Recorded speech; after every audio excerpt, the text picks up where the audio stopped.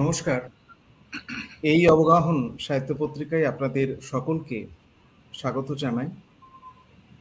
অবগাহন সাহিত্য পত্রিকা পরিচালিত মধুসূদন অবগাহন পর্বের সপ্তম অধিবেশনে আমাদের সঙ্গে যিনি সংযুক্ত হয়েছেন, আমরা অবগাহনে তাকে চতুর্থবারের জন্য স্বাগত জানাই। আমরা স্বাগত জানাই প্রফেসর সুমিতা চক্রবর্তী ম্যামকে, বিশিষ্ট সমালোচক এবং প্রথিতযশা অধ্যাপক। তার পরিচিতি নতুন করে অবগাহনের পাঠকের কাছে দেবার প্রয়োজন পড়ে না। তিনি প্রাক্তন নজরুল অধ্যাপক, বর্ধমান বিশ্ববিদ্যালয়। তার লেখালেখির বিস্তৃত পরিচয় আমরা গত বেশ কয়েকটি অধিবেশনে পাঠকের কাছে জানিয়েছি। আমার মনে হয় যে আধুনিক কবিতা পাঠের ক্ষেত্রে, বিশেষত আধুনিক কবিতার ইতিহাস যারা জীবনানন্দ চর্চা করেন, তাদের কাছে তার জীবনানন্দের উপরে জীবনানন্দ সমাজ সমকাল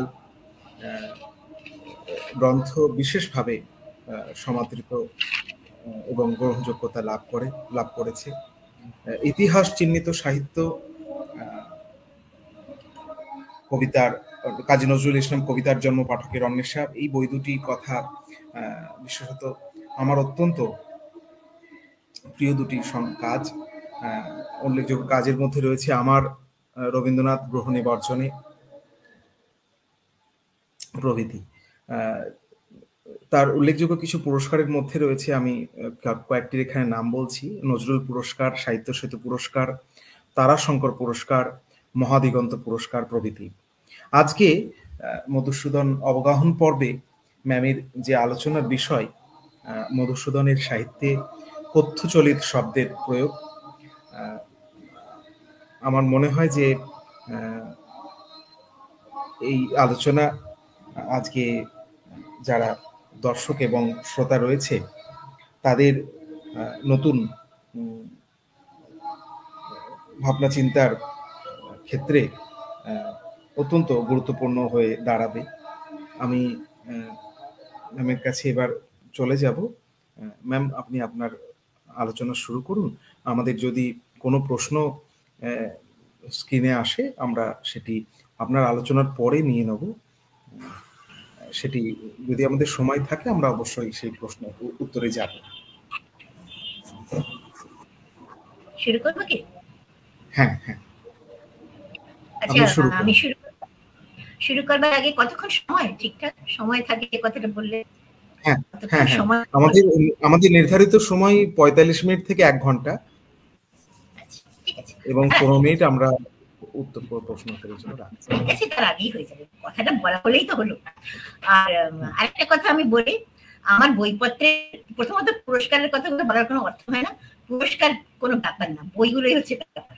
তা আমার বইপত্রের মধ্যে একটা বইয়ের নাম আমি মনে করি করা উচিত, সেটা হচ্ছে অমিয় চক্রবর্তী বিষয়ে আমার যে বই। অমিয় চক্রবর্তীকে জানবার জন্য কিন্তু আর অন্য কোনো বই ঠিক এরকম ভাবে বাংলায় নেই। এমনি বাংলায় ছিলেন না বলে ওকে বেশি পড়াও হয় না, আর ওর সম্পর্কে, অথচ উনি খুব গুরুত্বপূর্ণ একজন আধুনিক কবি বলে আমি মনে করি।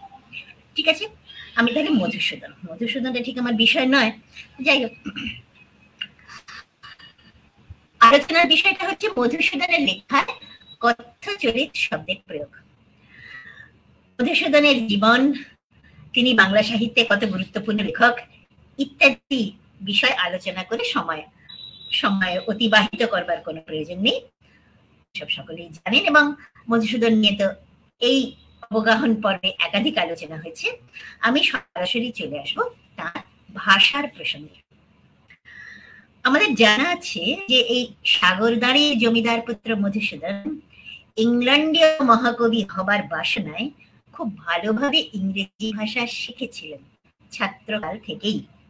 কিন্তু তারপর যখন তার বাংলায় লেখা কবিতা প্রকাশ পেতে শুরু করলো, তখন থেকেই তার তৎসম শব্দের আশ্চর্য প্রয়োগে বাঙালি পাঠক একেবারে বিস্মিত এবং চকিত হয়ে উঠলেন।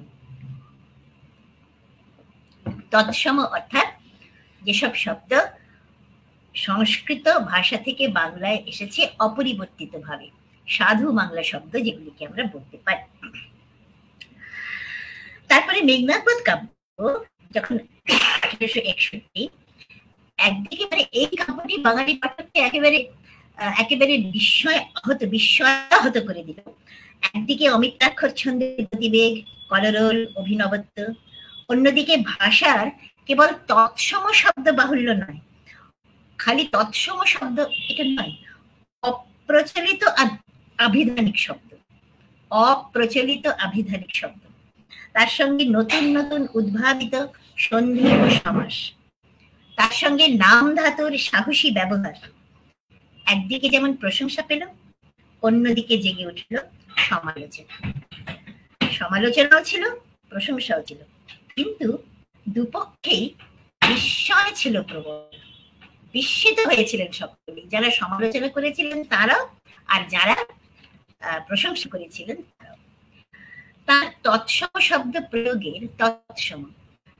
প্রয়োগের মাত্র কয়েকটি দৃষ্টান্ত দিচ্ছি।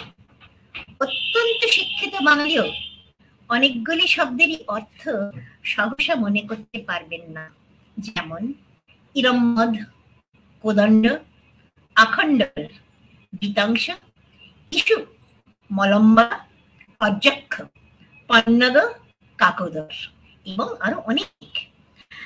এইসব শব্দের মানে সহজে বোঝা যায় না বলে আজকে ছাত্ররা, তাদের আমি অনেকটি কিছু পরিশ্রম বিমুখ বলবো, তাদের বলবো তারা অভিধান দেখায় আগ্রহী নন। ঠিক ভালো ছাত্র তাদের বলা যায় না, ভালো রেজাল্ট করলেই তো ভালো ছাত্র হয় না। যারা অভিধান দেখে না তাদের ভালো ছাত্র বলাটা একটু কঠিন। তা এই কাব্যটি তারা ভালো করে পড়েই না, যেহেতু তারা শব্দের মানে ভালো করে বুঝতে পারে না। এই প্রসঙ্গের কথা আমি আর বাড়াবো না। আমরা মধুসূদন এবং কথ্যচলিত শব্দের প্রয়োগ সম্পর্কিত ব্যাপারটিতে চলে যাচ্ছি। ভাষার প্রসঙ্গ দিয়ে শুরু করা যাক। যেহেতু শব্দ বিষয়টি ভাষার অন্তর্গত, ভাষা তৈরি হয় শব্দ দিয়ে, শব্দের বিন্যাস দিয়ে, শব্দের বিন্যাসে বাক্য নির্মিত হয়, সেই বাক্য দিয়ে, শব্দ এবং বাক্য দিয়ে তৈরি হচ্ছে ভাষা। একটি জনগোষ্ঠীর ভাষায় এক একটি অঞ্চলে এক একটি জনগোষ্ঠী গড়ে ওঠে আপনা থেকেই নৃতাত্ত্বিক নিয়মে। একটি জনগোষ্ঠীর ভাষায় শব্দের উৎস কিন্তু বহুবিধ, বহু রকম হয়। যে কোনো জনগোষ্ঠী, সে বাঙালি হোক, নেপালি হোক, এস্কিমো হোক, কিংবা মরিশাসের ভাষী লোক হোক, প্রত্যেকটি জনগোষ্ঠীর ভাষায় শব্দের উৎস অনেক রকম হতে পারে। উৎস শব্দের সোর্স আমরা প্রধানত বাংলা ভাষার ক্ষেত্রে সীমাবদ্ধ থাকছি। আপনা থেকে জেগে ওঠা কিছু গোষ্ঠী ভাষার শব্দ আছে। আপনা থেকে জেগে ওঠা অর্থাৎ নৃতত্ত্বের নিয়মে, নৃতত্ত্বের বিবর্তনে যখন একটা অঞ্চলে একটা জনগোষ্ঠী তারা নিজেরা ভাষা উদ্ভাবন করতে লাগলো, এই ভাষা খানিকটা আপনা থেকেই উদ্ভূত হয়। একটি বিষয়কে চিহ্নিত করার জন্য একটি শব্দ, ভাষাতত্ত্ববিদরা বলেছেন একটি বিষয়কে চিহ্নিত করার জন্য যে একটি শব্দ, এটা খানিকটা আপনা আপনি হয়, সমাপতন। কেউ খুব ভেবে চিন্তা করে এরকম নয়। তখন তো লেখাপড়ায় এরকম কোনো ব্যাপারই ছিল না। তখন দিন চালাবার জন্য, কাজ চালাবার জন্য একটি জিনিসকে, একটি বস্তুকে, একটা গাছকে গাছ বলে চিহ্নিত করতে হবে শব্দ দিয়ে। আপনা থেকে শব্দটা আপনা থেকেই উঠে এলো, অ্যাক্সিডেন্টাল। এইটাই ভাষাতত্ত্ববিদরা বলেন, ঠিকই বলেন। তো এইভাবে শব্দ উদ্ভূত হচ্ছে একটি জনগোষ্ঠীতে। এই জনগোষ্ঠী, এই যে বাঙালির ভাষা যে প্রথম এই শব্দগুলি যখন গড়ে উঠছে, যখন উদ্ভূত হচ্ছে, তখন কিন্তু আর্যরা আসেনি। আর্যরা তখন ভারতে আসেনি। আর্য ভাষাভাষী তারা সংস্কৃত ভাষা নিয়ে এসেছিল। ঠিক সংস্কৃত বলা উচিত হবে না, হবে বৈদিক ভাষা। আর্য বৈদিক ভাষা নিয়ে তারা এসেছিল। তার আগে তারা যে এসেছিল, তার আগে তো এদেশে লোক ছিল, বাংলায় তো লোক ছিল। তারা কোন ভাষায় কথা বলতো? তারা যে ভাষায় কথা বলতো সেই ভাষার যে শব্দগুলি, সেই ভাষার শব্দগুলিও কিন্তু আজকের যে কথ্যচলিত ভাষা, আজকের অর্থে আমি মধুসূদনের সময়টাই ধরবো, যেহেতু মধুসূদনের ভাষা নিয়ে কথা বলছি আমরা। মধুসূদনের সময় যে বাংলা ভাষা, সেই বাংলা ভাষায় যে শব্দের উৎস, তার মধ্যে কিন্তু এই প্রাক আর্য জনগোষ্ঠী, যারা ভারতের পূর্বাঞ্চলে, যা পরবর্তীকালে বঙ্গদেশ নাম নিয়েছে, বঙ্গাল বা বঙ্গদেশ, তাদের ভাষার মধ্যে ঢুকে গিয়েছিল। এবং এখনো সেসব শব্দ অনেক আছে যেগুলিকে আমরা দেশজ শব্দ বলি। যেমন গাছ, এই কথাটা বললাম, যেমন ঢাক, যেমন ঝাঁটা, কুলো, ইত্যাদি। এই শব্দগুলো বাংলা ভাষায়, আজকের বাংলা ভাষাতেও রয়েছে। এরপরে আস্তে আস্তে ভাষায় অন্য ধরনের উৎস থেকে শব্দ আসতে শুরু করলো। যখন ক্ষমতাবান গোষ্ঠীর দ্বারা, বেশি ক্ষমতা সম্পন্ন গোষ্ঠীর দ্বারা সেই আঞ্চলিক জনগোষ্ঠী বিজিত হলো, হেরে গেল, তখন তারা উচ্চবর্গীয়দের দ্বারা শাসিত হলো, উচ্চবর্গীয়দের দ্বারা খানিকটা শোষিত হলো, উচ্চবর্গীয়দের দ্বারা বিতাড়িত হলো। তারা এসব ইতিহাস সবাই জানে। তারা চলে গেল পাহাড়ি জঙ্গলে।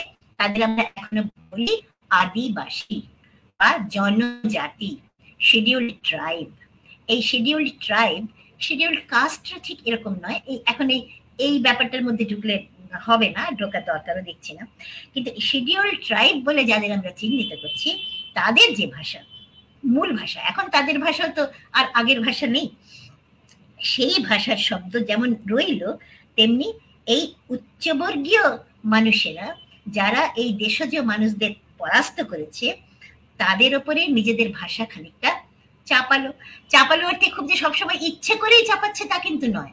সবসময় লোকে ভাবে ইচ্ছে করে চাপিয়ে দেওয়া, তা কিন্তু না। কাজ যদি চালাতে হয় তাহলে তো খালি আর্যরা এসেছে ঘোড়া নিয়ে এসেছে, ঘোড়া দেশজ মানুষদের ছিল না, তো ঘোড়াটাকে তো বলতে হবে, ঘোড়া শব্দটা তো দরকার। কাজে ঘোড়া শব্দটা এলো, লোহা নিয়ে এসেছে তারা এসেছে শাস্ত্র নিয়ে, বই নিয়ে। কাজে প্রয়োজনীয় শব্দগুলো, সবসময় যে তোমার ভাষা বলতে পারবে না, আমার ভাষাই বলো, এইরকম একটা মানসিকতা নিয়ে তারা করেছিল এমন নয়। কিন্তু কাজ চালাবার জন্য এই দুটি ভাষা, অর্থাৎ দেশজ মানুষদের ভাষা আর বৈদিক আর্যদের ভাষা, তাদের মিলেমিশে যে ভাষাটা তৈরি হলো, সেই ভাষায় যেমন দেশজ শব্দ রইল, তেমনি সেই বৈদিক আর্য ভাষার শব্দ রইল। তাহলে আমরা দুটো সোর্স পাচ্ছি এতক্ষণ পর্যন্ত। বাংলা ভাষার শব্দ এসেছে কোথা থেকে? এই দুটো উৎস থেকে। তারপরে আমরা দেখলাম যে এই বৈদিক যে আর্য ভাষা, এটা চলতে চলতে একটা সময় এমন এলো যে অনেক লোক কঠিন ছিল, সেটা বেশ কঠিন ছিল, খুবই কঠিন। এখন সেটা প্রায় নেই। সেগুলোর একটা সংস্কার প্রয়োজন হলো সাধারণ মানুষের জন্য। সেই জন্য সেই সাধারণ মানুষের জন্য সেই বৈদিক আর্য ভাষাকে সংস্কার করা হবার ফলে তার নাম হলো সংস্কৃত। এই সংস্কৃত হচ্ছে বৈদিক আর্যের সঙ্গে থেকে কিছু আলাদা কিন্তু, এবং সংস্কৃত ভাষাটাই হচ্ছে বৈদিক আর্যের থেকে অনেক সরল। কাজে আমরা এখন আর বৈদিক আর্য বলবো না, সেটা অলমোস্ট বিলুপ্ত হয়ে গেছে, আমরা বলবো সংস্কৃত।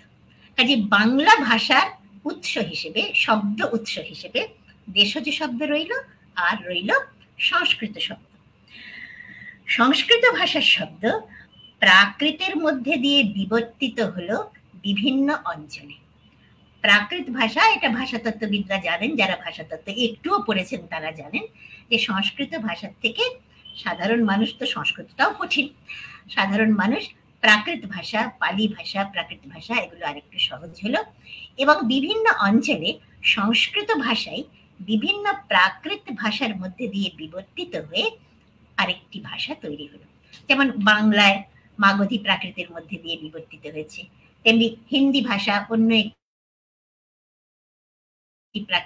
আরেকটি প্রাকৃত থেকে বিবর্তিত হয়েছে। সেসব কথা এখন থাকুক, কিন্তু বাংলা ভাষা বিবর্তিত হয়েছে মাগধী প্রাকৃতের মধ্য দিয়ে এসেছে বাংলা ভাষা। তাহলে আমরা একটা প্রাকৃতিক মধ্যে পেয়ে যাচ্ছি। এতক্ষণ দুটো ছিল, দেশজ শব্দ, দেশজ ভাষা থেকে আগত শব্দ, সংস্কৃত ভাষা থেকে আগত শব্দ। এবার ৩ নম্বর উৎসটা হচ্ছে, এটা হচ্ছে মাগধী প্রাকৃত। মাগধী প্রাকৃতের থেকে বিবর্তিত হয়ে বাংলায় কিছু শব্দ এলো, বেশ কিছু শব্দ এলো যেগুলো সংস্কৃত থেকে পরিবর্তিত হয়ে এসেছে। এই যে পরিবর্তিত হয়ে এসেছে সেগুলির আমরা কি নাম দিয়েছি? সেগুলির আমরা নাম দিয়েছি তদ্ভব শব্দ। আমরা তদ্ভব শব্দের কথায় পরে যাচ্ছি। এটা একটা সূত্র হলো, তিনটে হলো। এরপরে আমরা দেখছি বিভিন্ন বিভিন্ন পরিস্থিতিতে অন্য দেশীয় ভাষার সঙ্গে ভিন্ন অঞ্চলের ভাষার সঙ্গে একটি ভাষার সংযোগ ঘটছে। আমরা বাংলা ভাষার কথাই ভাবি। বাংলা ভাষা বিভিন্ন পরিস্থিতিতে অন্য ভাষার সঙ্গে পরিচিত হচ্ছে, সংযুক্ত হচ্ছে, মিশ্রিত হচ্ছে। কোন কোন পরিস্থিতি? যেমন বাণিজ্য একটি খুব প্রাচীন পরিস্থিতি হচ্ছে বাণিজ্য। বাণিজ্য সূত্রে ফার্সি ভাষাভাষীরা, তুর্কি ফার্সি ভাষাভাষীরা এবং পর্তুগিজ ভাষাভাষীরা বহুদিন আগে, যখন উপনিবেশ হয়নি, বহুদিন আগে আরবি ফার্সি, আরবি বণিকেরা আসতো আরব থেকে, ফার্সি পর্তুগিজ এরা আসতো, এবং সেই সূত্রে প্রথমে কিছু কিছু শব্দ আসতে শুরু করলো। তো তারপরে শাসন এবং আক্রমণ, তুর্কি আক্রমণের সময়, তারপরে মধ্যযুগে যে আমরা ইসলাম, পাঠান, মোগল ইত্যাদি যে যে গোষ্ঠীর শাসন, তার মধ্যে ভারত এলো এবং বাংলাও এলো। প্রায় সমগ্র ভারতই এসেছিল, পূর্বাঞ্চল, উত্তর পূর্বাঞ্চল বিশেষ করে। তাতে আমরা দেখছি যে বাংলা ভাষায় এই শাসন সূত্রে, বাণিজ্য সূত্রে আরবি, ফার্সি, পর্তুগিজ ঢুকে পড়ছে। তারপরে আসছে মধ্যযুগের মাঝামাঝি সময় থেকে, ধরা যাক অষ্টাদশ সপ্তদশ শতাব্দী থেকে, যে ধর্ম প্রচারের সূত্রে পর্তুগিজ এবং এবং ইংরেজ মিশনারিরা তারা ভারতে আসতে শুরু করেছে, বাংলাতেও এসেছে। আবার বাণিজ্য, নতুন করে বাণিজ্য, পর্তুগিজ, ওলন্দাজ, হল্যান্ডের মানুষেরা। এই ইতিহাস জানতে হবে, ভাষার ইতিহাসটা জানার জন্য। তারপরে ঔপনিবেশিক শাসন, অষ্টাদশ শতাব্দী, ফলে আবার ব্যাপকভাবে ইংরেজি ভাষা এসে গেল। ইংরেজি ভাষা বাঙালির ভাষার সঙ্গে, বাংলা ভাষার সঙ্গে মিশে গেল। এতক্ষণ পরে আমরা কতগুলো উৎস পেলাম, কত উৎস থেকে শব্দ আসছে আমাদের বাংলা ভাষায়। কোনো ভাষায় কোনো নির্ভেজাল ভাষা নয়। কোনো ভাষাভাষী বলতে পারেন না যে আমার ভাষায় কেবল আমার ভাষারই শব্দ আছে। আমার ভাষা বলে কিছু হয় না। ভাষা জিনিসটাই হচ্ছে সর্বমানবীয়। যে ভাষা যে যেখান থেকে পারে সেখানে শব্দ চলে আসবে ভাষায়। স্বাধীনতার পর, এটা গেল ঔপনিবেশিক যুগ। স্বাধীনতার পরে ব্যাপকভাবে রাজনৈতিক অভিপ্রায় প্রসূত হিন্দি ভাষা চালাবার একটা চেষ্টা হয়েছিল, এখনো হয়, কিন্তু হিন্দি ভাষা তুলনামূলকভাবে ইংরেজি ভাষার তুলনায় কিন্তু হিন্দি ভাষার যে প্রসার বাংলা কেবল নয়, প্রত্যেকটি ভারতীয় ভাষার মধ্যেই ঘটেছে, তার সঙ্গে হিন্দির কোনো তুলনাই হয় না। কোনো তুলনা কেন হয় না এটা আমরা বলি। ইংরেজ আমাদের ভাষা চাপিয়ে দিয়েছে, ব্যাপারটা ঠিক এরকম নয়। কিন্তু আমি মনে করি ব্যাপারটা এরকম নয়। ইংরেজ আমাদের উপর যদি, আজকে কি ইংরেজ আমাদের উপর চাপাচ্ছে ভাষা, ইংরেজি ভাষা? আজকে কি ইংরেজ চাপাচ্ছে আমাদের উপর? আমরা নিজেরাই নিজেদের উপর চাপাচ্ছি ইংরেজি ভাষা। কেন চাপাচ্ছি? তার কারণ খেতে হবে তো, চাকরি চাই তো। শুধু বাংলা শিখে চাকরি হবে? বিদেশে যাবে কি করে? জ্ঞান অর্জন করবে কি করে? ডাক্তারি, ইঞ্জিনিয়ারিং করবে কি করে? আর বিশ্ববিদ্যালয়ের যে সিস্টেম, এই যে কম্পিউটার, চলবে কি করে বাংলা ভাষা দিয়ে? কাজেই ইংরেজি ভাষা হচ্ছে বিশ্ব ভাষা, এটা তাদের ক্ষমতা। তারা চাপিয়ে না দিলেও আমরা ঘাড়ে চাপাবো সেই ভাষা, কারণ সেই ভাষা আমাদের প্রতিষ্ঠিত হতে, আমাদের জ্ঞান চর্চার বৃদ্ধিতে, আমি খুব খোলা মনে বলছি, শুধু বাংলা ভাষা জেনে জ্ঞান চর্চা হবে না। ইংরেজি ভাষা জানলে ইংরেজিতে অনুবাদ হয় বিশ্বের সমস্ত বই, যে বছর বেরোয় তার পরের বছরে অনুবাদ হয়ে যায়। আর বাঙালি তো অনুবাদ করতেই চায় না। কাজেই কোনো পরিশ্রম বিমুখ সম্প্রদায়ের ভাষা কখনো বিস্তৃত হয় না, হওয়া সম্ভব নয়। কাজেই ইংরেজি ভাষা এখন বিশ্ব ভাষা। কাজে ইংরেজি ভাষা বাংলা ভাষার সঙ্গে, বিশ্বের সব ভাষার সঙ্গে, সব ভারতীয় ভাষার সঙ্গে প্রবলভাবে মিশে যাচ্ছে, আরো মিশে যাবে। এই শব্দগুলোই, এই ইংরেজি শব্দগুলোই বাংলা হয়ে যাবে। এখন কম্পিউটারকে আমরা বাংলাই বলবো, কম্পিউটার শব্দটাকে ইংরেজি বলবো, কম্পিউটারটা কি বাংলা হবে? হবে না। তেমনি আরো বিভিন্ন সাংস্কৃতিক সূত্রে এবার কম কম এসেছে। কিছু ফরাসি ভাষার কিছু শব্দ, চীনা ভাষা, জাপানি ভাষা, বর্মী ভাষার কিছু শব্দ বাংলা ভাষায় এসে গেছে। এখন এইবারে আমি কথ্যচলিতে আসছি। কথ্যচলিত ভাষা বলতে আমরা কি বুঝি? কথ্যচলিত ভাষা বলতে আমরা যেটা বুঝি, ভাষার যে অংশটি বোঝাতে চাই তা হলো সাধারণ স্বল্প শিক্ষিত মানুষ। স্বল্প শিক্ষিত মানুষ, স্বল্প শিক্ষিত বলতে কি বোঝায়? স্বল্প শিক্ষিত বলতে আমি ক্লাস 4-5 পর্যন্ত পড়া মানুষকে বোঝাচ্ছি। ক্লাস 4-5 একেবারে নিরক্ষর, একেবারে নিরক্ষর যারা, তারাও তো ভাষা বলে, তাদেরও তো ভাষার কোনো ভাষা ব্যবহার না করে তারা থাকে না। তাদের ভাষার মধ্যেও নিরক্ষর মানুষের ভাষাতে যে ভাষা সাধারণ মানুষ, শ্রমিক, কৃষক এবং স্বল্প শিক্ষিত মানুষ যারা, তারা যে ভাষা তাদের দৈনন্দিন কাজ চালাবার ভাষায় ব্যবহার করে, দৈনন্দিন কাজ চালাবার ভাষায় ব্যবহার করে। তারা যখন বক্তৃতা দেয় না, তখন তারা একটু অন্যরকম ভাষা ব্যবহার করে। তারা যখন প্রবন্ধ লেখে, কবিতা লেখে, একটু অন্যরকম ভাষা ব্যবহার করে। কিন্তু যখন তারা তাদের প্রাত্যহিকের কাজ চালাবার জন্য একে অপরকে একটা সংবাদ বিনিময়ের জন্য, কিছু নির্দেশ দেবার জন্য, তুমি যাও, বাড়ির বাইরে যাও, এই কথাটা বলবার জন্য যে ধরনের ভাষা এবং শব্দ ব্যবহার করে, সেই ভাষাকেই আমি বলছি কথ্যচলিত ভাষা। কথ্যচলিত ভাষা। এইবার কথ্যচলিত ভাষা, এই কথাটা একটু বুঝতে হবে। কথ্যচলিত ভাষায় কিন্তু কিন্তু প্রত্যেকটা উৎস থেকে আগত শব্দ আছে। আমাদের যে কথ্যচলিত ভাষা, প্রতিদিন আমরা যে ভাষায় কথা বলি, তাতে কিন্তু প্রত্যেকটা, এতক্ষণ আমি যে উৎসগুলোর কথা বললাম, সেই দেশজ উৎস, বৈদিক, আর্য, সংস্কৃত, তারপরে আরবি, ফার্সি ইত্যাদি ইত্যাদি, ইংরেজি, পর্তুগিজ ইত্যাদি, যতগুলো উৎসের কথা বললাম, প্রত্যেকটা উৎস থেকেই কিন্তু কথ্যচলিত ভাষায়, আমাদের কথ্যচলিত ভাষায় শব্দ ব্যবহৃত হয়। এরকম মনে করার কারণ নেই যে আমরা কথ্যচলিত ভাষায় তৎসম শব্দ ব্যবহার করি না, প্রচুর করি। কাজে আমাদের কথ্যচলিত ভাষা বলতে যে ভাষাটাকে আমরা বোঝাচ্ছি, বা মধুসূদনও বুঝিয়েছিলেন, তাতে প্রত্যেকটা উৎস থেকে শব্দ আছে। যেমন আমি উদাহরণ দিই, তৎসম শব্দ, সূর্য, বন্যা, মূর্তি, মন্দির, সমুদ্র, এগুলো কি আমরা ব্যবহার করছি না আমাদের কথ্যচলিত ভাষায়? সবসময় ব্যবহার করছি। তদ্ভব শব্দ, তদ্ভব মানে তৎসম থেকে প্রাকৃতের মধ্যে দিয়ে পরিবর্তিত হয়ে যেসব শব্দ বাংলায় এসেছে, যেমন চাঁদ, কাঁটা, হাতি, পাখা, বাঘ, পাঁচিল। দেশজ শব্দ তো আছেই, যেগুলি আমরা এতক্ষণ প্রথমেই যেগুলো বলেছি, ঢাক, ঢোল, ডাব, ঝাঁটা, কুলো, চ্যাঙারি ইত্যাদি, এগুলো হচ্ছে দেশজ শব্দ। আর আরবি ফার্সি শব্দ তো অজস্র। আরবি ফার্সি যে এত বেশি যে আরবি ফার্সির মধ্যে কিছু কিছু শব্দ এমনই পরিবর্তিত হয়েছে, বাংলা ভাষায় গৃহীত হয়েছে, যে সেগুলোকে আর আরবি ফার্সি বলে চেনাও যায় না, আর আরবি ফার্সি বলে ধরাও হয় না।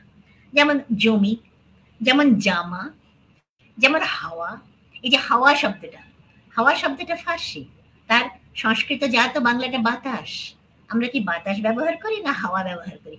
খুব মজা, এটা মানে অভিজ্ঞতায় দেখেছি যে ঢাকার বাঙালি বাতাস ব্যবহার করেন, আর আমরা ব্যবহার করি হাওয়া। রবীন্দ্রনাথ হাওয়া কত ব্যবহার করেছেন, হাওয়া শব্দটা। কাজে এই যে হাওয়া, এটা একটা ফার্সি শব্দ। এরকম বহু বহু শব্দ আছে যে শব্দগুলোকে আমরা ফার্সি বলে এখন চিনতেও পারবো না। আবার কিছু কিছু শব্দ আছে যেগুলোতে মানে আরবি ফার্সি বলে যেগুলোকে চেনা যাচ্ছে আলাদাভাবে, সেগুলো রয়েছে, যেমন দাখিল, যেমন পেশ, যেমন ইত্যাদি ইত্যাদি। আর বিভিন্ন সূত্রে অন্য দেশীয় ভাষার সঙ্গে সংযোগে আগত যে বিদেশি শব্দ যেগুলো বলছিলাম আমরা, সেগুলো তো আছে। বিদেশি কতগুলো শব্দ না, পাতা গেছে। আচ্ছা, বিকল্পহীন কিছু শব্দ আছে যেগুলো বিদেশি আরবি ফার্সি বলে বুঝি, কিন্তু তার কোনো বিকল্প নেই, বাংলা ভাষায় তার কোনো বিকল্প নেই। যেমন থাকলেও সেগুলো এমন পরে তৈরি করা হয়েছে পরিভাষা তৈরির সময়, যেগুলো মানুষের ব্যবহারে সেগুলো আসে না। যেমন উকিল, উকিলকে আইনজীবী বলা যায়, আইনজীবী বললেও আইনটা থেকে যাচ্ছে ফার্সি। ব্যবহারজীবী বলা যায়, কেউ বলবে না, বললে কেউ বুঝবেও না। উকিল, আইন, দপ্তরি, সাহেব, এই শব্দগুলোই হচ্ছে ফার্সি শব্দ। পর্তুগিজ শব্দ আলমারি কিংবা ফিতে কথ্যচলিতের অন্তর্গত কিন্তু এইসব। এই কথাটাই আমি বলতে চাইছিলাম যে কথ্যচলিতের মধ্যে যে খালি দেশজ শব্দ আছে, খালি তদ্ভব শব্দ আছে তা কিন্তু নয়। কথ্যচলিতের মধ্যে প্রত্যেকটা উৎস থেকে জাত শব্দই কিন্তু কথ্যচলিত এই শব্দ যে ভান্ডার, এই শব্দের যে পরিসর তার মধ্যে রয়েছে। এই গেল আমার ভাষা সম্পর্কিত ভূমিকা। এবার মধুসূদনের ভাষায় যদি আমরা যাই, মানে যাব, মধুসূদন কিভাবে এই কথ্যচলিত শব্দগুলিকে ব্যবহার করেছেন তা বোঝাতে গিয়ে আমরা তৎসমের উদাহরণ বেশি আনবো না, কারণ তৎসম বললামই সব পাওয়া যাচ্ছে। আমরা কিছু দেশজ শব্দ, কিছু তদ্ভব শব্দ এবং কিছু বিদেশি শব্দের ক্ষেত্র আমরা বিশেষভাবে লক্ষ্য করব। দেশজ শব্দ, তদ্ভব শব্দ আর বিদেশি শব্দ, এগুলো আমরা বিশেষ করে ব্যবহার করব। আর খালি শব্দ ব্যবহার করলেও শব্দকে ঠিক বোঝা যায় না। আলাদা করে একটা শব্দকে তুলে নিলে কিন্তু শব্দের ব্যবহারটা ভাষায় ঠিক বোঝা যায় না। ভাষার মধ্যে দিয়ে শব্দকে কিভাবে আমরা পাচ্ছি, একটা বাক্যের মধ্যে শব্দটা কিভাবে অন্তর্গত হচ্ছে, সেইটা বুঝলে তবে শব্দের প্রয়োগটা ঠিক মতন বোঝা যায়। আচ্ছা, তো আমরা এবার চলে আসছি 19 শতকে, ঊনবিংশ শতাব্দী। ঊনবিংশ শতাব্দী, মধুসূদন ঊনবিংশ শতাব্দীর মাঝামাঝি থেকে শুরু করলেন কবিতা লিখতে। এই 19 শতকে মধ্যযুগের বাংলা ভাষা থেকে মধ্যযুগের বাংলা কবিতার পথ ছেড়ে নতুন বাংলা কবিতার উদ্ভব হলো। সবাই আমরা জানি 19 শতকে আধুনিক সাহিত্য যেটাকে বলা হয় আমাদের সাহিত্যের ইতিহাসের ভাষায়, সেখানে নতুন বাংলা কবিতার উদ্ভব হলো। এবং সেই নতুন বাংলা কবিতার উদ্ভবে প্রথম স্তম্ভ ছিলেন ঈশ্বরচন্দ্র গুপ্ত। ঈশ্বরচন্দ্র গুপ্ত, এই ঈশ্বরচন্দ্র গুপ্ত, তাকে নিয়ে একটি কবিতা আছে মধুসূদনের চতুর্দশপদী। এই ঈশ্বরচন্দ্র গুপ্ত একেবারে প্রথম থেকে একদম ওই তৎসম শব্দের প্রয়োগের দিকে যাননি। তৎসম শব্দের প্রয়োগ আছে তার, ওই যে বললাম কথ্যচলিত ভাষার মধ্যে তৎসম শব্দ প্রচুর আছে, কিন্তু তৎসম শব্দ সহজে কথ্যচলিত, অর্থাৎ কথ্যচলিত ভাষাটাই তার লক্ষ্য। তার লক্ষ্যের মধ্যে কিন্তু তৎসম, তদ্ভব, দেশি বিদেশি হ্যানেতন এসব কিছু নেই। তিনি কথ্যচলিত ভাষায় কবিতা লিখবেন ঈশ্বরচন্দ্র গুপ্ত। এইটাই হচ্ছে তার প্রথম আধুনিক মানসিকতা। তিনি বিষয় গ্রহণ করলেন সেও আমাদের প্রতিদিনের জীবন থেকে। আর তার কবিতায় কোনো রোমান্টিকতা নেই, তার কবিতায় অতীন্দ্রিয়তা নেই, তার কবিতায় সীমা অসীমের তত্ত্ব পাওয়া যাবে না, তার কবিতায় বিশ্ববোধ নেই। তার কবিতায় আমাদের দৈনন্দিন প্রাত্যহিক জীবনচর্যা, জীবনযাপন, তার যে সমস্যা সংকট, তার যে ভালো মন্দ, সেগুলো সেখানে আছে এবং সেই অনুযায়ী তিনি শব্দ প্রয়োগ করেছেন। তার কবিতার নাম হচ্ছে লুচি, তার কবিতার নাম পাঠা, ইত্যাদি ইত্যাদি। তা ঈশ্বরচন্দ্র গুপ্ত নিয়ে মানে অসামান্য প্রতিভাবান কবি কিন্তু এই ঈশ্বরচন্দ্র গুপ্ত। মধুসূদন তো ঈশ্বরচন্দ্র গুপ্তের পরে, মধুসূদনের আগে ঈশ্বরচন্দ্র গুপ্ত মনে রাখতে হবে। এবং মধুসূদন তাকে শ্রদ্ধা জানিয়েছেন একটি চতুর্দশপদীতে।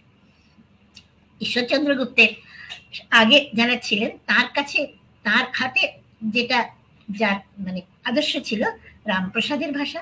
রামপ্রসাদ 18 শতকের শেষে তিনি কিন্তু আরেকজন অসামান্য প্রতিভাবান কবি, যিনি কথ্যচলিতকে আমায় দাও মা তবিলদারি, আমি নিমক হারাম নই শঙ্করী, এই যে ভাষা লিখলেন, একটি ভক্তি গীতিতে, একটি বৈষ্ণব কবিতা এরকম ভাবে কেউ ভাবে? কিন্তু রামপ্রসাদ শ্যামা সঙ্গীতে এই যে লাইন ব্যবহার করলেন যে আমায় দাও মা তবিলদারি, আমি নিমক হারাম নই শঙ্করী, এই যে কথ্যচলিত ভাষাকে কবিতায় নিয়ে আসা রামপ্রসাদ ঈশ্বরচন্দ্র গুপ্তেরও আগে, কি অসামান্য ভাষাবিদ ছিলেন একবার চিন্তা করে দেখুন। আমরা মধুসূদন বলছি ঠিকই, কিন্তু রামপ্রসাদ বলবে না কেন? কেন ঈশ্বরচন্দ্র গুপ্ত বলবে না? আর ঈশ্বরচন্দ্র গুপ্তের আরেক আদর্শ ছিলেন কবিগান। যারা গাইতেন তারা কবিগান, এরা সাধারণত নাগরিক লোকের কাছেই তারা গাইতেন, নাগরিকদের কাছে, কিন্তু নাগরিকরা হচ্ছে ওই বিনোদন প্রিয় নাগরিক, তারা মজা পায়, তারা অত শুদ্ধ সংস্কৃত শুনতে চায় না। কাজেই এইখান থেকে ঈশ্বরচন্দ্র গুপ্ত তার উৎসটা নিয়েছিলেন। এবং ঈশ্বরচন্দ্র গুপ্ত যে কবিতা লিখলেন সেই কবিতায় ইংরেজি, আরবি, ফার্সি ইত্যাদি ভাষার প্রয়োগ প্রবল ভাবে ঘটলো। মানে কি বলবো, অপ্রতিহত ভাবে ঘটলো, অকুণ্ঠিত ভাবে ঘটলো। এতটুকু তার সাহসের অভাব ছিল না, কোনো রকম দ্বিধা ছিল না। আমি একটি দৃষ্টান্ত দিচ্ছি ঈশ্বরচন্দ্র গুপ্ত থেকে। বাঙালির বাঙালি তোর আধুনিক বাঙালি নিয়ে, আধুনিক মানে তার যুগের আধুনিক, তাদের নিয়ে বলছেন হিন্দুদের নিয়ে বলছেন, হিন্দু বাঙালি হয়ে হিঁদুর ছেলে ট্যাঁসে চেলে টেবিল পেতে খানা খাবে, এরা বেদ কোরআনের ভেদ মানে না, খেদ করে আর কে বোঝাবে।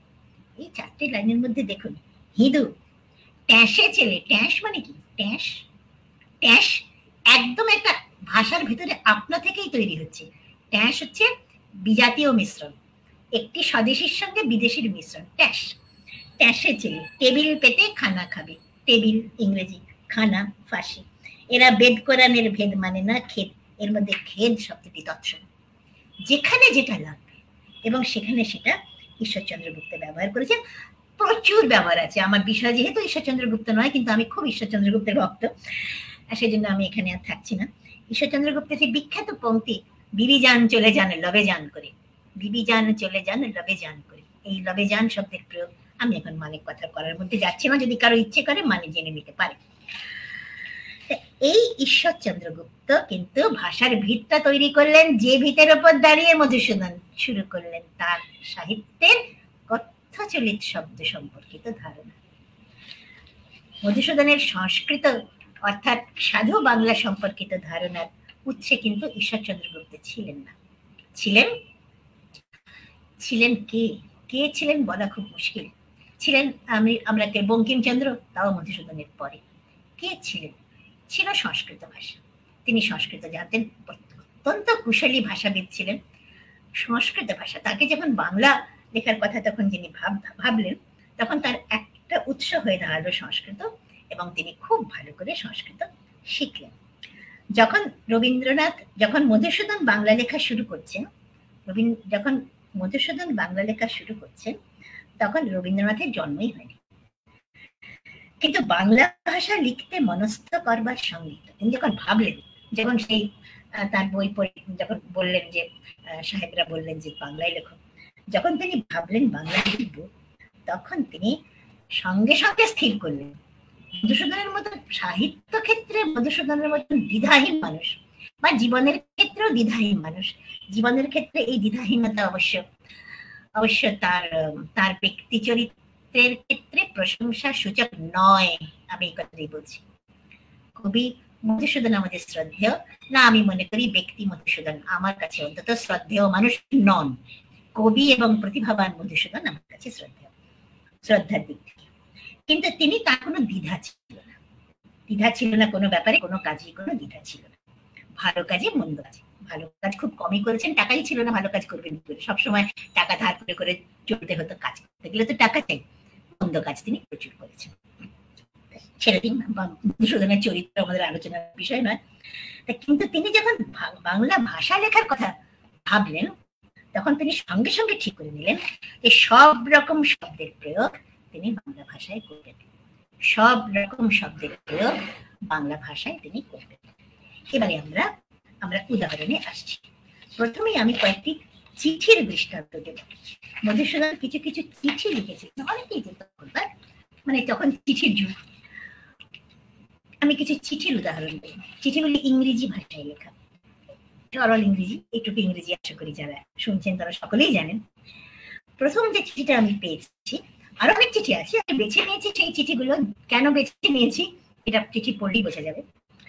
গৌরদাস বসাককে তিনি লিখছেন 1849। তখন কতদিন, তার প্রথম লেখা টেখাই তো বেরোচ্ছে 60-এর কাছাকাছি, 59, 58, 59 এই সময়, অনেকদিন আগে। 1849 19 মার্চ তিনি গৌরদাস বসাককে লিখছেন যে তুমি কি আমাকে আমার ইউরোপিয়ান পোশাকে দেখেছো? Do you ever see me in my European clothes?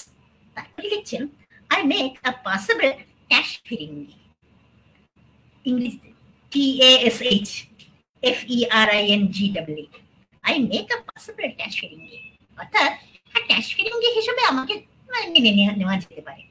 খুব ভালো জানতেন তিনি কোনোদিন সাহেব হবেন না, ম্যাক্সিমাম তিনি কি হবেন, তিনি ওই ক্যাশ ফিরিঙ্গি হবেন। সেটা কিন্তু তিনি ক্যাশ ফিরিঙ্গি কথাটা ব্যবহার করছেন। আরেকটি চিঠি, এই চিঠি রাজনারায়ণ বসুকে লেখা 1861-তে।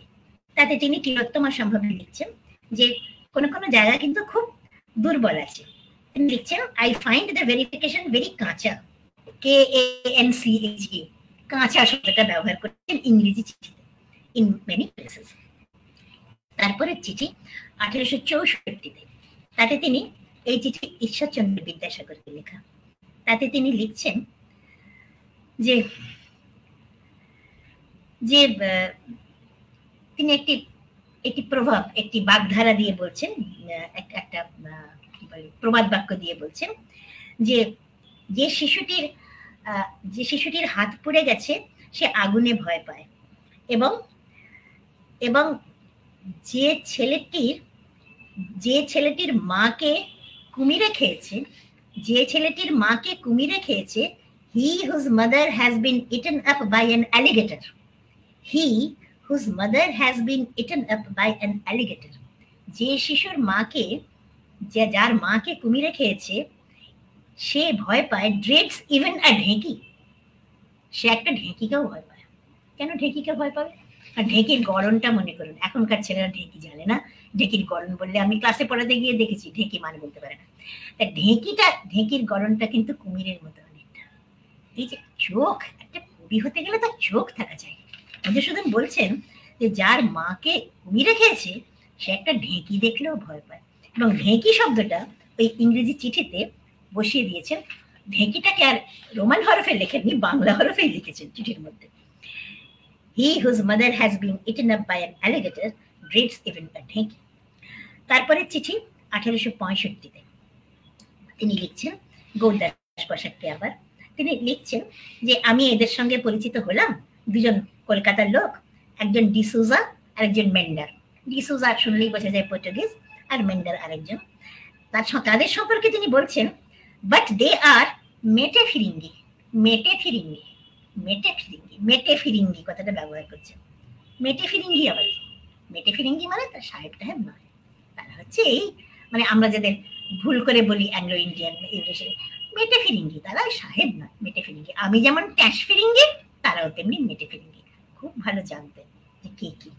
আমি যেটা বলতে চাইছি যে 1865-তে তাও তো মেঘনাদ বধ কাপড়টা বেরিয়ে গেছে, কিন্তু 1849-এ, 1861-তে সেই তখনই তিনি কিন্তু তার ভাষায়, চিঠির ভাষাতেও তিনি কিন্তু শুদ্ধ বাংলা ব্যবহার করছেন না সব সময়।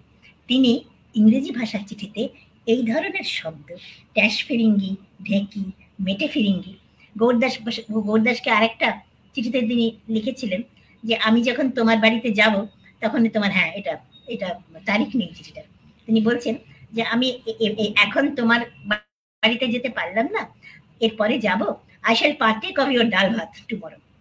ডাল ভাত খাবার নেমন্তন্ন করেছেন গৌরদাস, তিনি বলছেন কালকে তোমার বাড়িতে গিয়ে ডাল ভাত খাবো।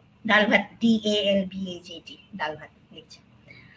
শব্দটা প্রয়োগ করছেন সেখানে যেখানে তারপর বিকল্প নেই। এইটা হচ্ছে মধুসূদনের কবি প্রতিভার, যে তাকে যে আমরা এত দুরূহ শব্দ প্রয়োগ করার ফলে যে আজও যে মধুসূদনকে আমরা এত সঞ্জীবিত দেখি, তার কারণ কোন শব্দটা বিকল্পহীন ভাবে তার বলবার, যে কথাটা বলতে চান সেখানে ব্যবহৃত হবে, সেখানে সেই শব্দ তিনি যেখান থেকে পারেন নেবেন, কিচ্ছু যায় আসে না। সেখানে কথ্যচলিত হোক, তৎসম হোক, সেই তৎসমকে তিনি তার কথ্যচলিতের অন্তর্গত করে নিচ্ছেন। এরপরে আমরা যে যে বক্তব্যে যাব চিঠিপত্রের পরে, সেটা হচ্ছে মধুসূদনের দুটি, খালি মেঘনাদ বধ কাব্য তিনি লিখেছেন এমন নয়, তিনি দুটি প্রহসন লিখেছিলেন। প্রহসন, এই প্রহসন দুটি আপনারা পড়বেন মধুসূদনের ভাষার অসামান্যতা বোঝার জন্য। এই যে প্রহসন ব্যাপারটা কবে বেরিয়েছিল, প্রহসন দুটি প্রহসন একসঙ্গে বেরিয়েছিল, দুটি প্রহসন। সেটা হচ্ছে 1860-এ। 1860-এ দুটি প্রহসনে বেরোয়, একটা একে কি বলে সভ্যতা, আর একটা হচ্ছে বুড়ো শালিকের ঘাড়েরও। আপনারা যারা বলছি বুড়ো শালিকের ঘাড়েরও, আর খুব বেশিক্ষণ লাগবে না আমার, আর 10 মিনিটের মধ্যে হয়ে যাবে। বুড়ো শালিকের ঘাড়েরও বানানটা কিন্তু যারা লেখে বয় হস্য ডয় শূন্য র, তারপরে শালিক কিন্তু দন্তস্ব, এটাই লিখেছিলেন মধুসূদন। দন্তস্ব আকার লয় হস্যই কয়কার র, বুড়ো শালিকের ঘাড়ে র।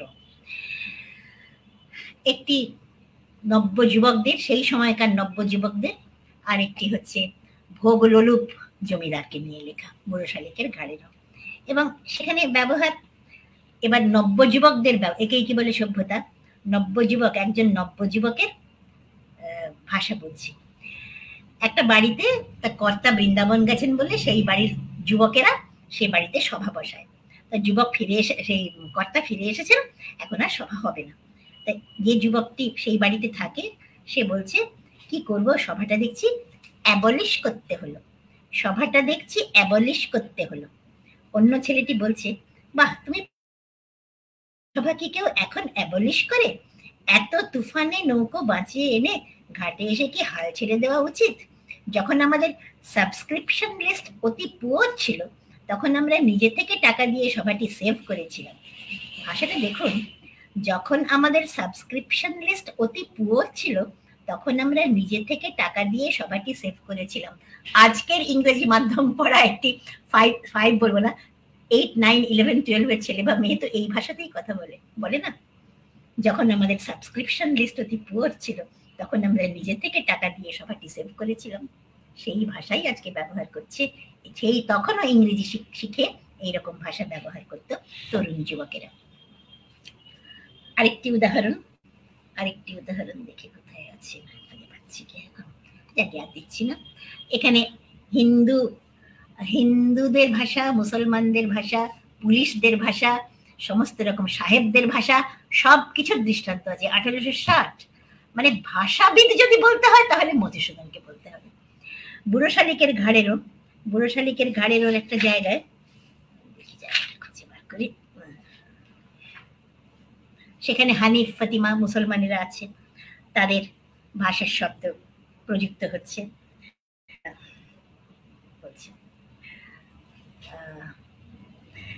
এমন খোশ চেহারা, এই খোশ শব্দটার ব্যবহার। কিংবা সেই ফতিমাকে দেখে সেই বুড়ো জমিদার, সে বলছে, ছুরি রূপে যেন সাক্ষাৎ লক্ষ্মী, এই যে আস্তাকুরের সোনা চাঙর। ছুরি, আস্তাকুর, চাঙর, আরো অনেক আছে। সেসব শব্দকে অশ্লীল বলেন তো অশ্লীল, যার মুখে শব্দটা দেওয়া হচ্ছে, শ্লীল অশ্লীল বলে কিছু হয় না ভাষায়, যার মুখে শব্দটা দেওয়া হচ্ছে তার ভাষা সেখানে এসেছে। কাজে এই দুটি, মধুসূদনের ভাষা নিয়ে যদি কিছু বলতে বুঝতে হয়, তাহলে এই দুটি প্রহসনকে ভীষণভাবে কাজে লাগানো যেতে পারে। অসাধারণ এই প্রহসনের ভাষা। এরপরে আমরা চলে আসছি মেঘনাদ বধ কাব্য। আমার সময় 45 মিনিট হলো। মেঘনাদ বধ কাব্যের আমরা জানি, মেঘনাদ বধ কাব্য প্রচুর তৎসম শব্দ, যেটা বলেছি আগে। কিন্তু তার মধ্যেই যেমন প্রথম স্বর্গে তিনি লিখছেন, ঝুলিছে ঝুলি ঝালরে মুকুতা, পদ্মরাগ মরকতে হীরা যথা ঝোলে, খচিত মুকুলে ফুলে ইত্যাদি। ঝোলা, এই ঝোলা ক্রিয়াপদটা কিন্তু তৎসম নয়। চ ছ জ ঝ দিয়ে যেগুলো লেখা হয় সাধারণত দেশজে হয়। ঝোলা ক্রিয়াপদটা হচ্ছে দেশজ। এখান থেকে তিনি ঝুলিছে, ঝোলি, ঝোলা বারবার ব্যবহার করেছেন। আরেকটি শব্দ সেটা বীরের বর্ণনা। সরসে করমরি ভীমদন্ত, করমরি আবার কোনো সংস্কৃত কোনো তৎসম শব্দে করমরি পাওয়া যাবে না। ভীমদন্ত, দাঁত কড়মড় করে এই ছবিটা তো চাই। সরসে করমরি ভীমদন্ত, কোনো সংস্কৃত শব্দে এই ছবিটা আসছে না। পরে লম্ফ দিয়া, লম্ফ শব্দটা তাও সংস্কৃতে আছে, উল্লম্ফন ইত্যাদি। কিন্তু করমরি ভীমদন্ত এই লেখা রবীন্দ্রনাথের হাতেও হবে না, হয়নি পরবর্তীকালে, এবং বঙ্কিমচন্দ্রের হাতেও হয়নি, রমেশচন্দ্রের হাতেও হয়নি। তারপরে মধুসূদনের কাব্যে বহু ধ্বন্যাত্মক শব্দ আছে, মরমরি, ঝনঝনি, থরথরি, ঝরঝর, করমরি ইত্যাদি। আর এই প্রথম স্বর্গেই আছে যে সেই সেই লঙ্কাপুরীর যে লোহার দরজা, সেই লোহার দরজা খুলে দেওয়া হচ্ছে। সেই খুলে দেওয়া হচ্ছে, তার লাইনটা কি, মানে এখনো কোনো কবি এরকম লাইন লিখতে কিন্তু সহজে ভরসা পাবেন না। টানিল হুড়ুকা হড় হড় হড়ে, টানিল হুড়ুকা ধরি হড় হড় হড়ে। হুড়ুকা, হুড়ুকা কি, হুড়কো, হুড়কো মানে খিল দেওয়া হয়, হুড়ুকা।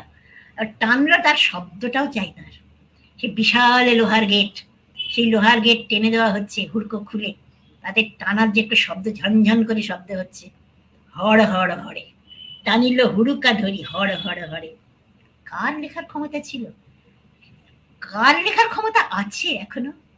এই হচ্ছে তার, ওই তো বললাম, তিনি তো কবি না, তিনি স্রষ্টা। তিনি শব্দ প্রয়োগ করছেন কারো মুখ চেয়ে নয়। আমি যে কথাটা বলতে চাই, সেই কথাটা, সেই ছবিটা যেভাবে পরিপূর্ণ ফুটে উঠবে, সেই শব্দটাই আমার চাই। আরো শব্দ আছে, বিভিন্ন স্বর্গে আরো ব্যবহার করেছেন। খেদালে, তাড়ানো অর্থে। তারপরে জুড়োনো, ঠান্ডা মানে চোখ জুড়োনো অর্থে। চোখ জুড়োনো এ কিন্তু সংস্কৃত নয়। তারপরে এরা, ছাড়া অর্থে এরা। এরিলা একাগ্নিবান রক্ষিতে কৌরবে, একাগ্নিবান রক্ষিতে কৌরবে, প্রত্যেকটা তৎসম শব্দ। একাগ্নি, বান, রক্ষণ, কৌরব, এবং তার সঙ্গে এরিলা। এরিলা মানে ছাড়লো। আর একটা টলা, কম্পিত অর্থে। টলিল কনকাসন, টলিলা কনকলঙ্কা। আরো শব্দ আছে। আমি আটা, আটা মানে সমান প্রতিদ্বন্দ্বিতা করে, সমান সমান ভাবে প্রতিদ্বন্দ্বিতা করা। আটে, ওকে ওকে যুদ্ধে আঁটতে, এখন আমরা শব্দটা ব্যবহার করি না, এটে উঠতে পারবে না, কিন্তু দণ্ডী কবে দেবী আটে মৃগরাজে। আটে মানে প্রতিদ্বন্দ্বিতা করতে পারে, আটে। আর অষ্টম স্বর্গ যদি পড়েন, ওই নরক বর্ণনা, সেখানে প্রচুর শব্দ আছে। এক জায়গায় লিখছেন যে সেখানে মানুষ কষ্ট পাচ্ছে, হাঁপায় হাঁপানি, হাঁপায় হাঁপানি, যার হাঁপানির রোগ আছে সে হাঁপাচ্ছে। কত ওই মানে নিঃশ্বাস নিতে পারছে না, শ্বাস প্রশ্বাস, কত রকম শব্দ আছে না, তিনি হাঁপায় হাঁপানি লিখে দিলেন। তারপরে ডর, ভয় অর্থে ডর শব্দের অজস্র প্রয়োগ আছে। এরকম এরকম অনেক। আরেকটা উদাহরণ দিচ্ছি, যে নরকে লোকজন কিভাবে কিভাবে কিভাবে মানে পড়ে আছে। গড়াইছে ভূমিতলে নাগর নাগরী, কামড়ি আঁচড়ি মারি হস্ত পদাঘাতে, ছিঁড়ি চুল কুড়ি আঁখি, নাক মুখ চিরি। কুড়ি আঁখি, কুড়ি কুড়ি আঁখি মানে চোখ, কি বলবো, চোখ চোখ একেবারে চোখের চোখ চোখ কচলানোই বলা যায়, খুব জোর করে, যাতে সে চোখের আঘাত লাগে। ছিঁড়ি চুল, কুড়ি আঁখি ইত্যাদি। আঁচড়ে, কামড়ে, চুল ছেড়ে, এই সমস্ত তিনি কবিতায় ব্যবহার করছেন তার নিম্নাম্বর কাব্যে। এবং আমি শেষ করছি, একদম প্রথম স্বর্গেই আছে, দূত এসেছে। রাবণ বলছেন তার বর্ণনা শুনে, সাবাসী দূত তোর কথা শুনে, সাবাসী দূত তোর কথা শুনে। এরকম সাহসী প্রয়োগ, সাবাস, সাবাস মানে হচ্ছে তাকে উৎসাহিত করা। হ্যাঁ, তুমি খুব ভালো খবর দিয়েছো, সাবাস। সাবাসী, সেই সাবাস শব্দের সঙ্গে এটাকে নামধাতু করে ব্যবহার করা, এবং শব্দটা ফার্সি, সাবাস শব্দটা ফার্সি। সাবাসী দূত তোর কথা শুনি, একটি পুরাণ নির্ভর কাব্য, সেই কাব্যে সাবাসী দূত তোর কথা শুনি প্রশংসা করি। ইচ্ছে করলে কি লিখতে পারতেন না, তোমার কথা শুনে প্রশংসা করি, তোমার কথা শুনে ভালো লাগলো, তোমার কথা না, সাবাসী দূত তোর কথা শুনি। এবার আমি শেষ করছি আমার কথা। কবি মধুসূদনের কাব্যে বাংলা ভাষার চলিত শব্দসমূহ খুব বিস্তৃতভাবে না হলেও অপরিহার্য স্থান পেয়েছে তার সমকালের অন্য কবিদের লেখা ঈশ্বরচন্দ্র গুপ্ত ছাড়া। তেমন হয়নি। পরবর্তীকালে রবীন্দ্রনাথের কলমে এভাবে হয়নি চলিত শব্দের প্রয়োগ, হয়নি, খুবই কমই হয়েছে বলা যায়। একদম হয়নি নয়, হয়েছে, কিন্তু সেরকম নয়। রবীন্দ্রনাথ খুব শোভন, সুন্দর ইত্যাদি ইত্যাদি পছন্দ করতেন। মধুসূদন বাংলা কাব্য ভাষা নির্মাণে যে যুগান্তর এনেছিলেন, চলিত শব্দ প্রয়োগকেও তার একটি বিশিষ্ট দিক বলা যায়। এটা বলি আমি শেষ করছি।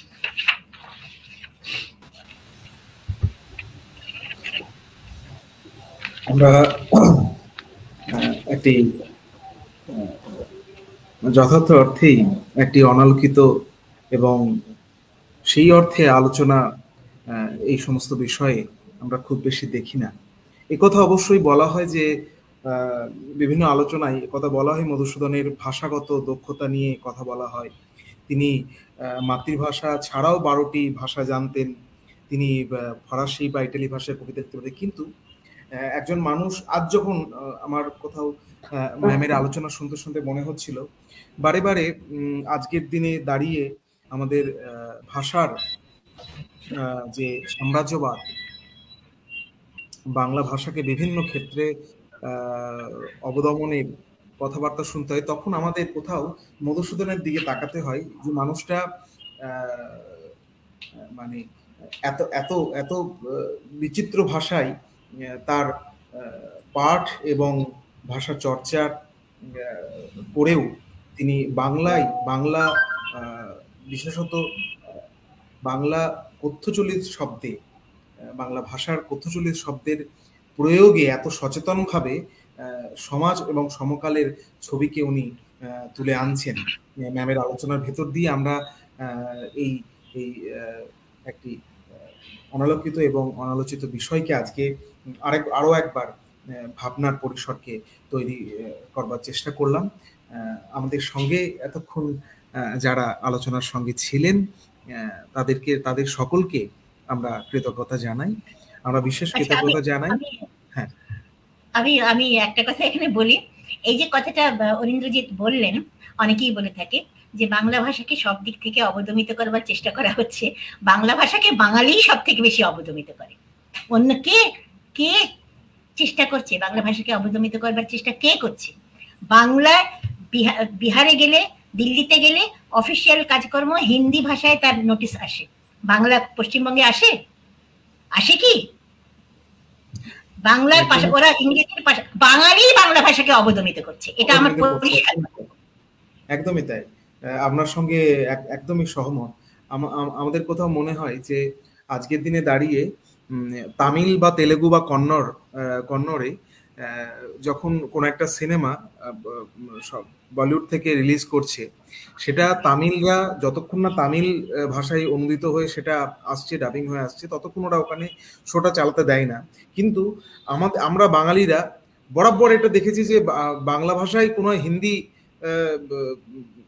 সিনেমা সেটা বাংলায় ডাবিং হচ্ছে, এটা আমরা আজ পর্যন্ত দেখিনি। ফলে এটা একদমই আপনার সঙ্গে সহমত যে বাঙালি বরাবরই নিজেদের বুকে নিজেরাই ছুরি বসিয়ে আসছে এবং তারা উপভোগ করছে সেই রক্তক্ষরণকে। আত্মঘাতী বাঙালি যথার্থ অর্থে। এখন আমরা আজকে তাহলে এখানেই আমাদের অধিবেশন শেষ করছি। আর কারো কোনো কথা নেই? হ্যাঁ, না না, এখানে বেশ কিছু কমেন্ট এসছে। সোনালী মুখার্জি, তিনি দ্বিতীয় পর্বের অধিবেশন ছিলেন, তিনি বলেছেন যে অনেকদিন পর একটি অচর্চিত দিক আজকে তিনি আপনার বক্তব্যের ক্ষেত্রে দিয়ে শুনলেন এবং সব। যদি কেউ বলেন যে ভালো লেগেছে, আমি সেগুলো শুনতে চাই না। কোনো প্রশ্ন আছে কি? না, আমরা এখনো কোনো প্রশ্ন পাইনি। ঠিক আছে, যদি পরবর্তীতে প্রশ্ন কমেন্টে আসে আমি সেটা পরে আপনার কাছ থেকে জেনে নিই, আমি কমেন্টে লিখব। ঠিক আছে, আজকে তাহলে এখানেই শেষ করি। সকলকে শুভরাত্রি।